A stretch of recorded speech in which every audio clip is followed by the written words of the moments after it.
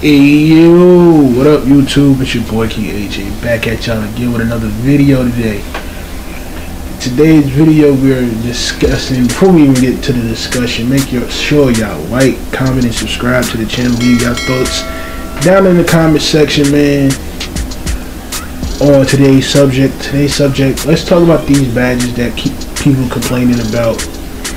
And our main focus is the Limitless Takeoff badge. Now, I've been seeing multiple content creators, multiple streamers complain about Limitless Takeoff. I have no problems with Limitless Takeoff. I have no problems with it in the world. No problems with your slasher. You supposed to take off from a certain distance. So I have no problems with it. I use it a lot. One thing I do have a problem with is the quick drops off one. Now that's the only way some Limitless Takeoff does require you using quick drops off one. Some of them do, some of them don't. It's depending where you're taking off from. So if you can nerf the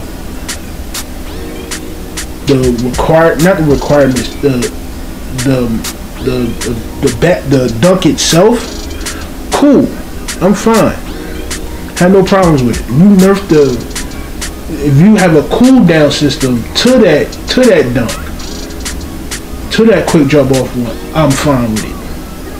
Cause you see it multiple times in the rec, in the park, in stage, pro-am,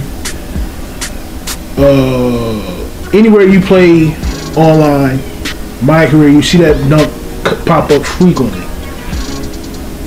Now, as you see from the title on the thumbnail, we talk about badges. Now, my gripe is with the community is that y'all just talking about one badge. Y'all not talking about how Clamp Breaker is messing with these lockdowns. Y'all not talking about Agent 3 that is completely broken, because if you look at Agent 3, it says spin jumpers and fading from 3. Now, in the comment section, give me one current NBA player that shoots consistently leaners from 3. Consistently from 3. I'll wait. Okay. Now, I use, now when I have Agent 3 on, I use Agent 3 for mid-range only. That's what I think Agent 3 should be used for. Just take the 3 out of it. It should be only used for mid-range spin jumpers, mid-range fades. All that is. If you go look into Kevin Durant's badges, the DeMar DeRozan badges, they have it on Hall of Fame. And their mid-ranges, I can't say Durant, because Durant has a high 3-ball and a higher mid-range too.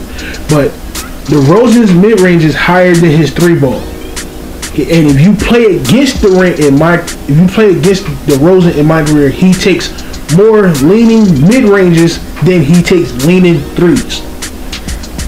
Especially on Hall of Fame. So,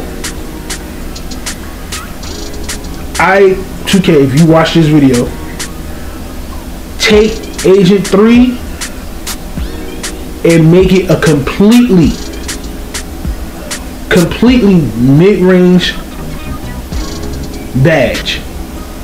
Make it completely mid-range badge. Because I know you're gonna watch this video.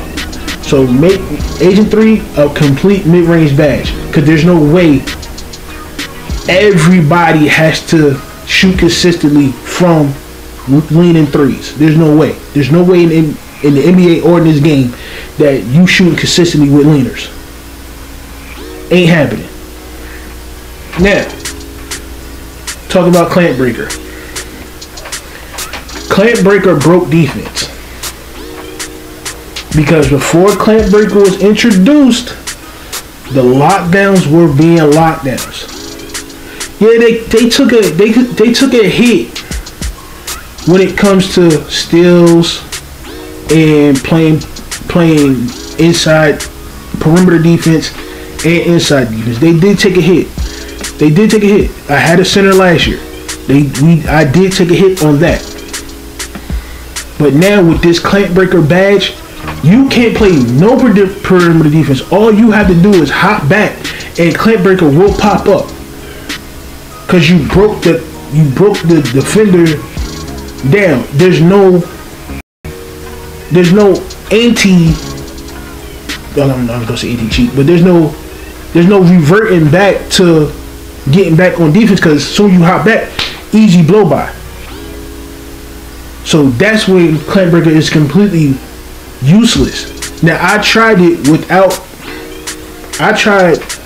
playing without Clamp Breaker, and the defense is just fine. And the defense was defensive without Clamp Breaker on. When I have it on, it's a cheat code.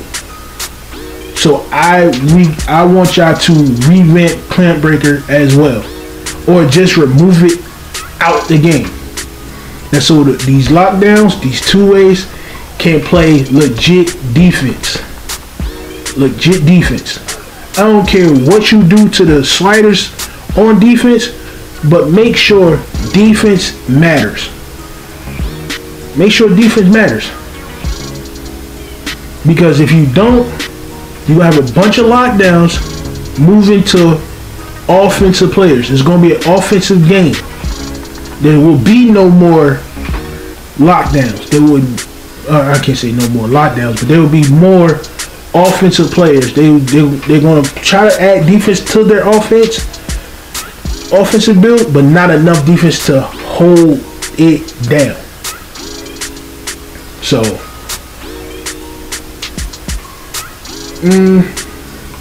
now let me talk about what badges are useless. Comeback Kid, useless. Clutch Performer, Clutch Star, whatever it is useless. I don't see nobody running that badge besides the new people on the game. But the OGs, the mid-tier, top tier, god tier content creators don't run those two badges. What else?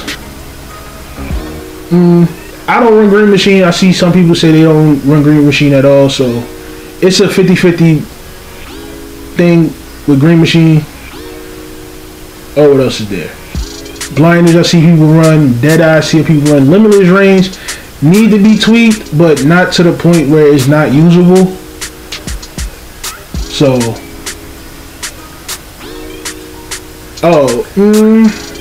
that's probably it for badges. But one more badge. Freaking not ankle braces. What's that badge? That's in the shooting category. Oh man. Space Creator. Space Creator does not work. Does not work at all. I don't know if I'm using it wrong. Somebody let me know down in the comments. But Space Creator does not work. I don't know if it stopped working in a patch or what. I have Space Creator on silver, so if you leave it down in the comments. Do I need to put Space Creator higher on my builds, or just don't use that badge at all? So if y'all out there using Space Creator and it works for y'all, let me know in the comment section, because every time I use it, I don't create the space, and I run shot creating takeover and sharp tape on most of my builds, unless I'm in a wreck. Unless I'm in a wreck, I'm running lock and sharp or lock and slashing, whatever build I'm on that day, and whatever position they put me in, I'm going to run those type of badges. So yeah, man.